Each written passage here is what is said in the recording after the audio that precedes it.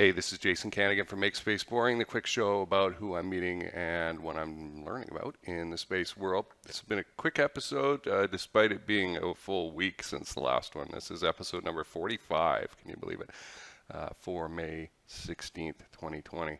So, got some notes here. Not too many. It doesn't seem like I've been doing as much, but there's been a lot of behind-the-scenes things. Cold Start Tech became a bronze-level sponsor of the Operational Excellence Society. I recommend you go to opex.org and check that out. There's a huge library of process improvement BPI articles for all kinds of industries, and that there's so much stuff in there, I don't even know what's all in there. I was surprised to find a thing about healthcare.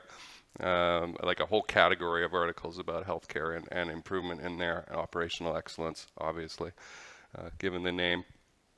And it's free, so, you know, go check those articles out. They want me to contribute some. I've got to get my head in gear about, like, what do I actually want to say? That's the second time this week somebody's asked me to write for them, and I do write, but I have to be confident about what I'm saying first, and that it be data-driven and not just my opinion, you know.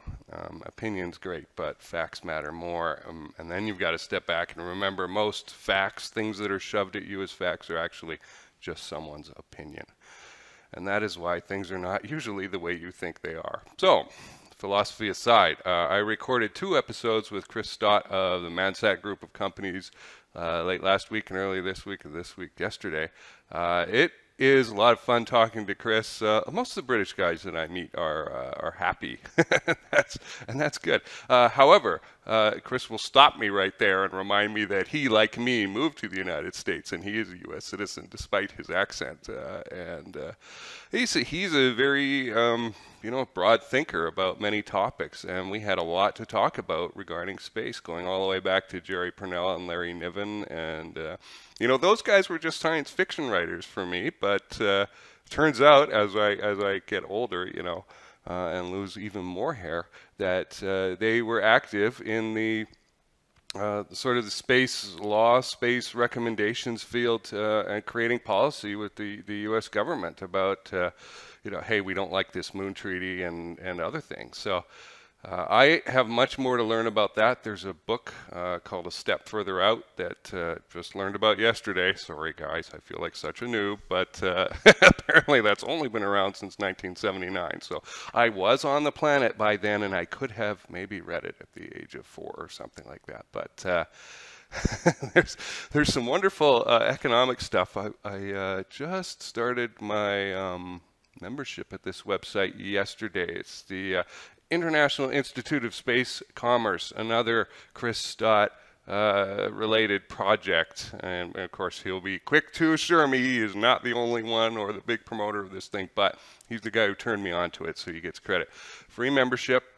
You can support at a paid level if you want, but lots of articles there about the economics of space, and that might be where you see an article of mine or two, because those of you who know me know that I do have a strong interest in at least a partial education in economics. I'm the kind of guy who likes to walk down forest paths by myself and listen to Tom Woods talking about libertarian economic policy on a podcast.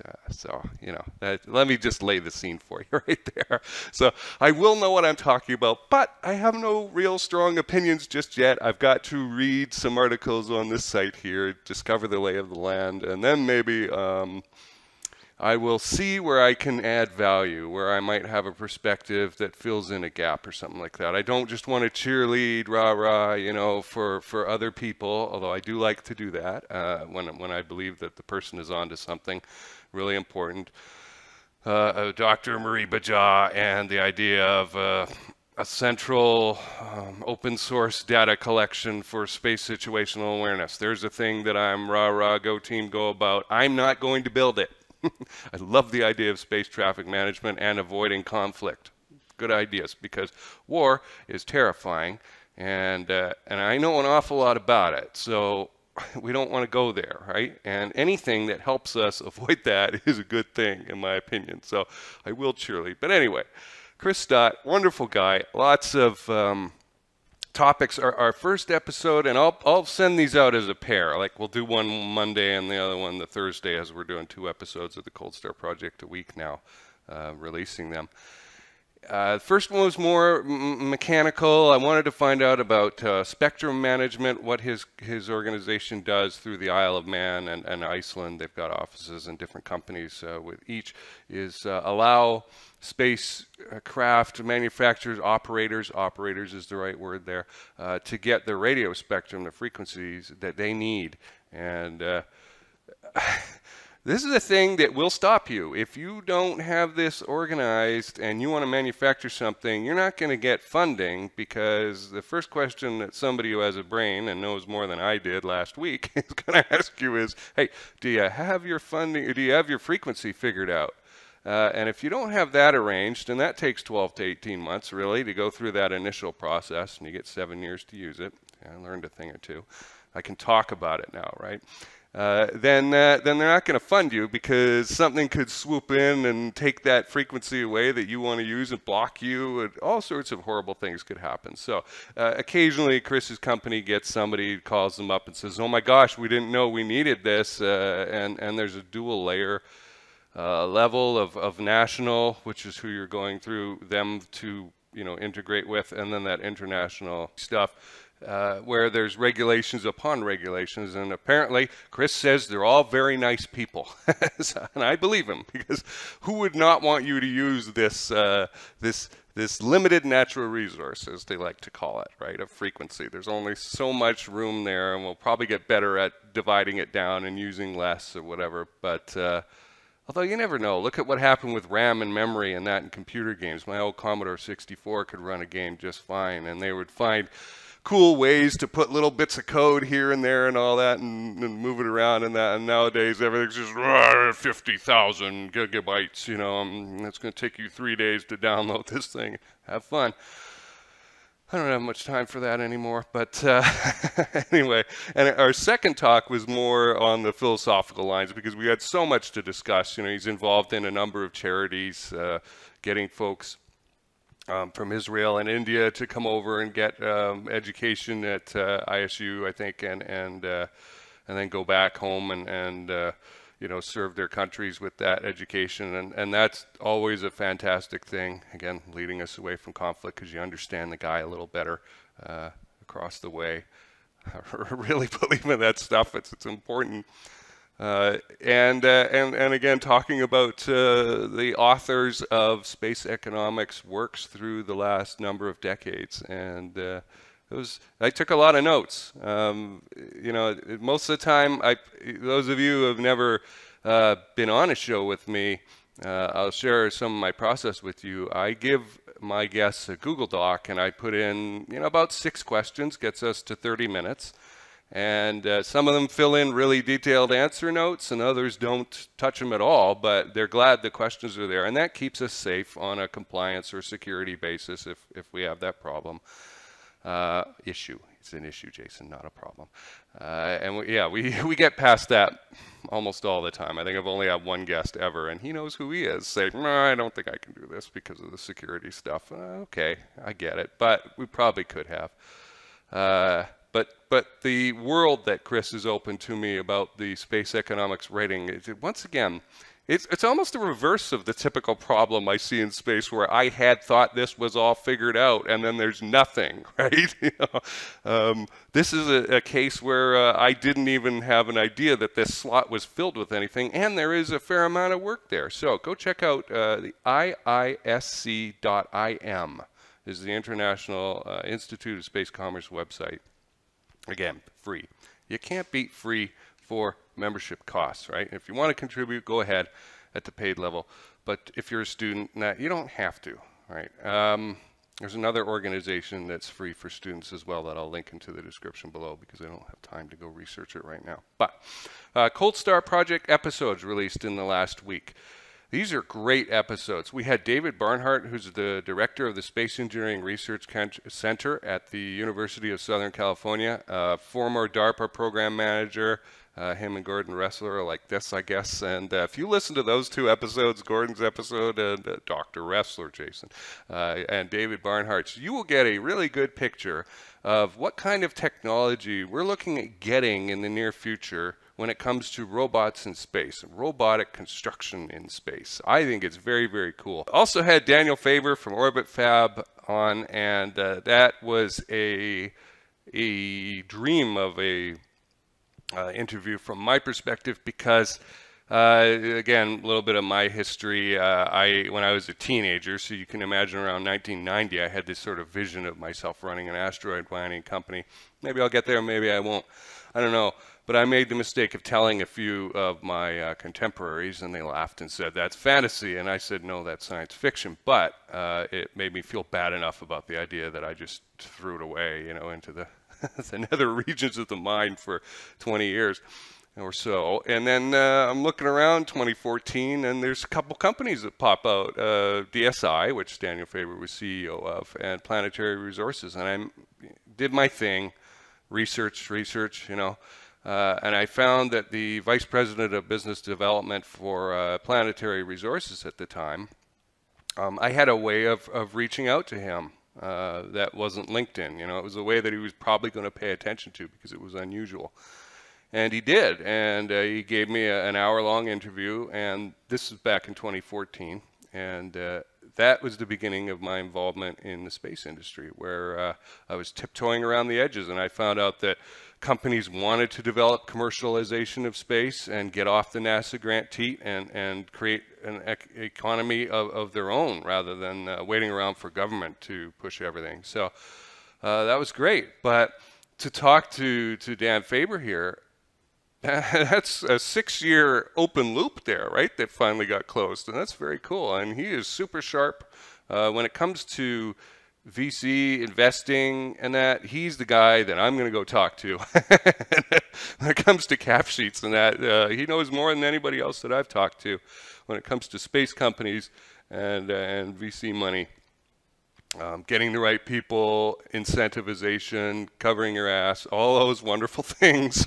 He's the guy who I want in the room on my side. So, you know, and he managed to work in getting an MBA in there and in between DSI and the company that he's running today, OrbitFab, which is looking at gas stations in space. That simple conceptual idea is the driving force behind a new space economy. What if we didn't have to do the traveling salesman problem of going around servicing satellites or going to destinations in the most efficient manner?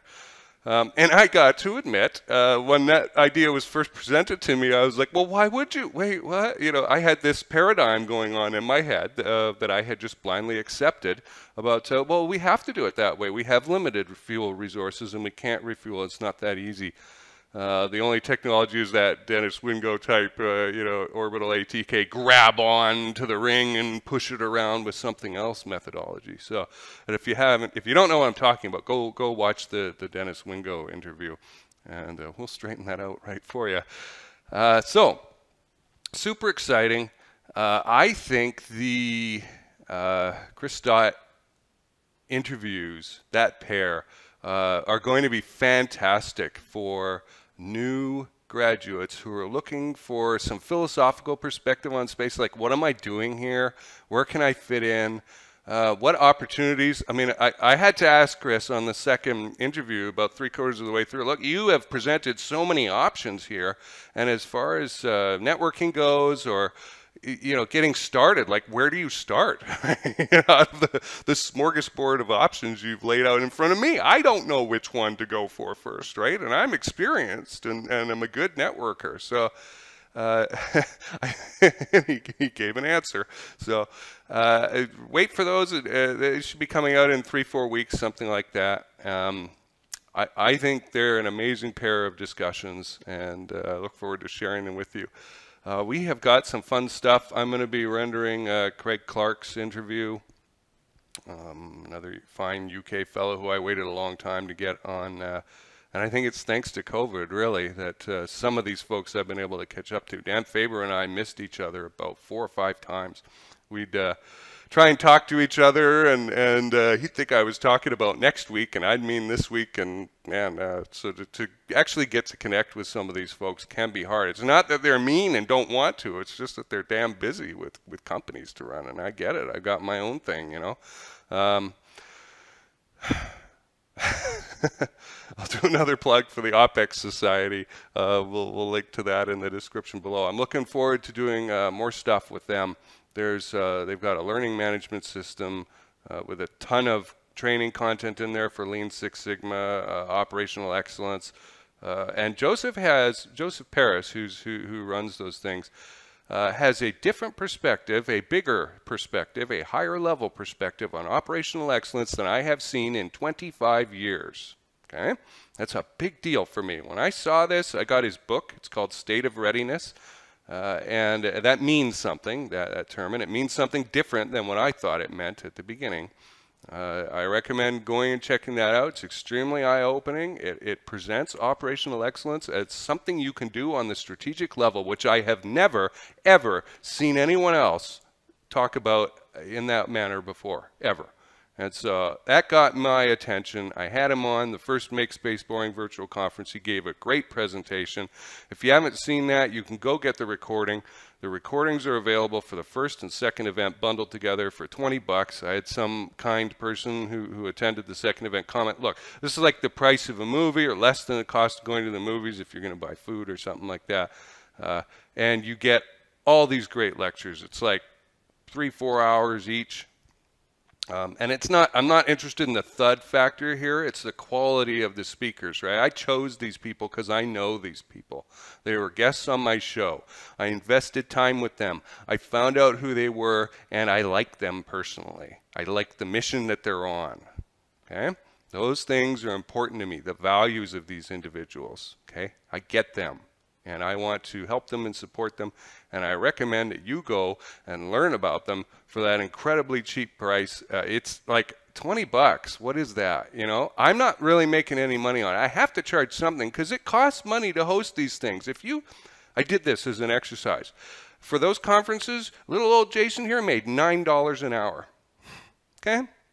I could have worked at McDonald's and made more money running those things, okay? I'm used to making $600 an hour, so take a hike when it comes to, well, he's only doing this to make money. No, okay? I want to address that because that's a bit of a sore spot for me. I get that sometimes, you know, for all the wonderful comments you see and everyone going, thanks for putting this together and that kind of thing, and those who understand how much effort it is.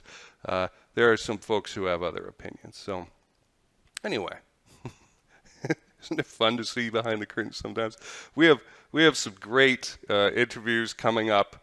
I'm going to start season 3 of the Cold Star Project, and I know this is long. I'm going to be wrapping up. I've had a lot to share here, though. Season 3 of the Cold Star Project is starting soon. Season 2 is what you have been watching. You have, and occasionally I'll have a season 1 holdover, like Walker Dybel. Walker Dybel and I talked and booked almost like half a year before he was able to actually talk to me. He's just busy, right?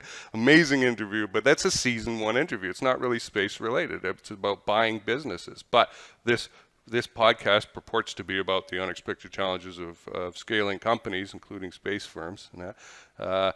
And so those will be sprinkled in there. But season 2 is what you've been watching, and that is about space and small satellites, right? Season 3 of the Cold Star Project, which we'll probably start seeing episodes of those in about 6 weeks, is with venture capitalists who are funding space companies, okay? So in a sense, I am niching down. Will we not see season 2 episodes with tech space folks? Of course we will. They'll be sprinkled in there. I love meeting people and learning from them. You have no idea what exists in this brain now compared to 6 months ago, right? From all these fantastic people I've met and what they've been able to teach me, okay? But we will be talking to venture capitalists who fund space companies because I want to know how the money works. I think that is a key critical thing, particularly with the services that Cold Star Tech is about to offer. I'm just looking at my calendar over here. Got a bunch of business stuff coming up and some VC interviews starting here. It looks like 3 or 4 of them over the next couple weeks. So we'll start seeing that content. And for a while, I mean, before COVID started and I was only releasing 1 Cold Star Project episode a week, we got up to 26 episodes recorded and in the can as just a buffer, right? So, and I realized I could just sit on my ass for half a year and not do anything and still put out content, right? and great content. And that just didn't work for me. You know, the poor guests were waiting, right? You know, 2, 3, 4 months till the thing came out, and some of them are still having to do that. And I feel bad about it, right? Like physically, I have a reaction to it. It's not a fun thing. So we'll still be seeing season 2 episodes come out for some time, but I will be sprinkling in season 3 episodes with the VCs as we begin doing that. And that's going to be my focus going forward, is finding out how space companies get funded and what I can do, what Cold Star can do, because obviously we've got data science and OSINT guys here and that, process engineers, marketing, high-level marketing folks, and our space tech, of course, our space people. How could I forget? You know, who can help you get at that money and ensure, like, give you a much better batting average for getting that money. I think that would be super valuable, don't you? So I'm going to stop there. I think I've been talking. I'll bet you it's been 20 minutes here. Yep, 21 minutes. I'm a good estimator. So thanks for putting up with me. This has been a pretty interesting and detailed episode, despite the fact that I didn't have 100 people to talk to over the last little while. But we've been doing a lot on the business side. I've learned a lot. And I am seeing where Cold Star's focus is going to be in the next 12 months, let's say. And that's really cool because as a business owner, if you're a founder or a business owner, I'm sure you'll agree with me. Sometimes you're just walking through fog going, what are we going to do next here, right? It's like, great, you created a capability and you were good at this one thing, but the market moves, right? And you've got to get out in front of that thing and figure out what new service or product you're going to offer. So there is that offer that I've been putting up, the office hours. I forgot about that. I mean, again, it's okay for me money-wise, but the impact that I can have talking to a founder who, remember, 0 to 1 is the hard part. Dan Faber said that in his interview, and I agree 100%. Going from 0 of something to 1 of something is the hardest thing. Going from 1 to 10, you've already got the example. It's you know, it's easy when someone shows you how, as they said in one of the 1492 movies. So anyway, I'll link to all that stuff below, and really I recommend you go check out the Institute, the International Institute of Space Commerce. If you do one thing, if you click on one thing today, I recommend going and checking that out. I look forward to those Chris Stott interviews. They're a lot of fun, and I will talk to you sometime next week.